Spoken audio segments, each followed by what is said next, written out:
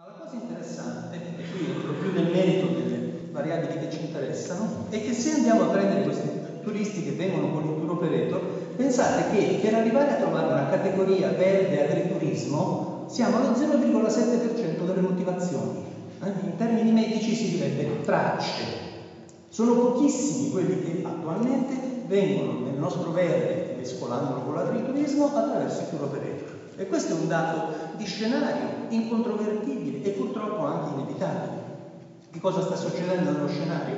Ma in realtà è del tutto evidente che il passaggio dalla mia generazione analogica a quella digitale ha sconvolto anche lo scenario dei tour operator.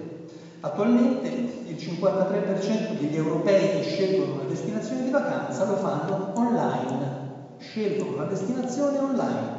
Non è che smettono di chiedere consigli agli amici e ai parenti, anche in questo caso più o meno siamo allo stesso livello, ma soltanto il 19% va sulla rete dell'intermediazione tradizionale, quindi soltanto il 19% sceglie la destinazione andando a parlare con un tour operator o con un agente di viaggio. Allora mi viene da dire, se noi pensiamo che questa sia la prospettiva di commercializzazione dei nostri prodotti, penso che ci stiamo mettendo in un cul-de-sac, come dicono i francesi. D'altra parte, e dobbiamo tenerlo presente, abbiamo sempre di più di fronte delle generazioni di generatori di contenuti. Una volta gli americani li chiamavano prosumers, erano sia produttori che consumatori, decidevano loro qual era il prodotto che avrebbero comprato. In questo momento li chiamiamo user generated contents, contenuti generati dagli utenti. Come si organizza la vacanza? Altra indagine molto interessante, Eurostat, molto affidabile, tantissimi casi. Nei 27 paesi dell'Europa il 53% si rivolge a internet e di nuovo il 19% a un'agenzia di viaggio. Ci sono anche altri soggetti, non ve li cito, uno solo che è in forte crescita, invece ve lo cito perché è davanti agli occhi di tutti. Sempre più europei scelgono e organizzano la vacanza dove? Sul sito del loro vettore. Vanno sul sito di Ryanair e a seguito del volo che hanno trovato prendono anche, non l'albergo, il posto dove dormire, perché troverete sempre più altri tipi di posti dove dormire che non alberghi. Vi cito ad esempio questo caso, che dentro i grandi portali di prenotazione a Roma ci sono circa il doppio delle strutture che sono registrate presso il comune. Pensate un attimo dove sta andando il mercato e noi ancora guardiamo gli alberghi. Il doppio delle strutture sono comprabili online di quelle che sono registrate come strutture ricettive nella città di Roma. Altro passaggio, come si forma la scelta? Questo è un altro elemento fondamentale. Questo è un dato mondiale di PayPal, che ovviamente si occupa di acquisti online. Che cosa dice PayPal? Dice che oramai tra i vari canali di scelta c'è uno scambio continuo. Il 77% delle persone sceglie cosa comprare sul computer e poi va magari a comprarlo nel negozio. Più o meno lo stesso numero va prima nel negozio e poi dopo magari compra sul computer. Convenienza, è evidente, no? Ci sono i negozi che cercano di inibire questo fatto. Un negozio in America ha dovuto sospendere i suoi sistemi di perturbazione degli scambi online nel negozio perché a uno suo cliente gli si era bloccato il pacemaker, tanto era forte la copertura, perché non ci potesse essere questo sistema di confronto. Altri negozi più simpaticamente appendono dei cartelli della serie: non venite a provarvi le scarpe qui che voi le comprate su Zalando. Sapete che più o meno tutti fanno così. Questa roba qui viene chiamata omnichannel, tutti i canali convivono e probabilmente conviveranno ancora per molti anni a fronte di prodotti standardizzati in cui è possibile verificare la convenienza. Passaggio ulteriore, ci abbiamo verso le conclusioni. Chi sono coloro che attualmente vincono la sfida su internet? Sono circa 70 soggetti, il 90% di loro sono americani, sono 70 cosiddette label, marchi commerciali, ma in realtà i grandi gruppi sono 6. Quindi in pratica la maggior parte del commercio online di turismo che avviene in Italia o nel mondo è governata da 6 soggetti americani. Così tanto per dire, no? Noi forse vale la pena che teniamo presente questo passaggio, altrimenti noi rischiamo di essere come quel dinosauro che gli hanno tagliato la coda e non se ne era ancora accorto.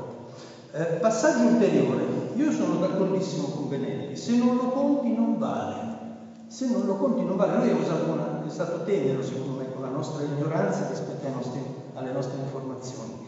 Io credo che noi abbiamo, da questo punto di vista, adesso una responsabilità storica molto importante, che è quella di cercare di capire chi è cosciente di stare nei parchi e a che cosa ci va a fare. Compra dei parchi perimetro, domani con Flavia Coccia vedremo meglio di cosa stiamo parlando. Si compra il perimetro di un parco, oppure si comprano dei comuni che hanno un pezzettino dentro un parco, si comprano dei territori che si chiamano parco, si compra un'icona di parco. C'è una differenza fondamentale. No? Lo sappiamo, parlando del Gargano, forse è il caso più eclatante in cui tutti vanno in un certo luogo e magari non sanno neanche che c'è un parco. Cos'è l'icona di parco? Io mi permetto di citarvi questo, avevo trovato il 25 di settembre, pensando a questo incontro, su una rivista molto diffusa degli agenti di viaggio, si parla di turismo tematico e si apre la porta ai parchi. Bello, mi stampo l'articolo e vado a cercare. Chi sono i parchi? Gardaland, Zoom Torino, Cinecittà World. Questi sono i parchi per le agenzie di viaggio, sono quelli che danno una provvigione del 30% e sono parchi nella loro mente malata, permettetemi di dirlo. Andiamo avanti, siamo arrivati alla fine. Volevo considerare questo altro passaggio. Domani vedremo che c'è un imbuto, perché tantissimi hanno una stima grande della natura protetta, pochissimi comprano natura protetta, soprattutto in questo campo, soprattutto nel caso del turismo. Beh, questo imbuto ci fa la differenza tra una nicchia, che è quella a cui ancora ci rivolgiamo noi, tracce, ho detto nei tour operator stranieri, 0,7%, in alcuni casi 3,8% per gli europei, forse qualcosa di più, e contaminazione. Contaminazione è dovunque. Pensate, il 93% dei cittadini europei sostiene di stare attenti all'ambiente quando fa acquisti, ma poi quanti vengono nei parchi? 3,8%. Questo è il passaggio del grande spazio che abbiamo, ma anche della grande capacità di interagire, ad esempio col digitale, che è indispensabile. Anche su questo domani avremo degli esempi molto molto interessanti. Concludo con due riflessioni. La prima è questa.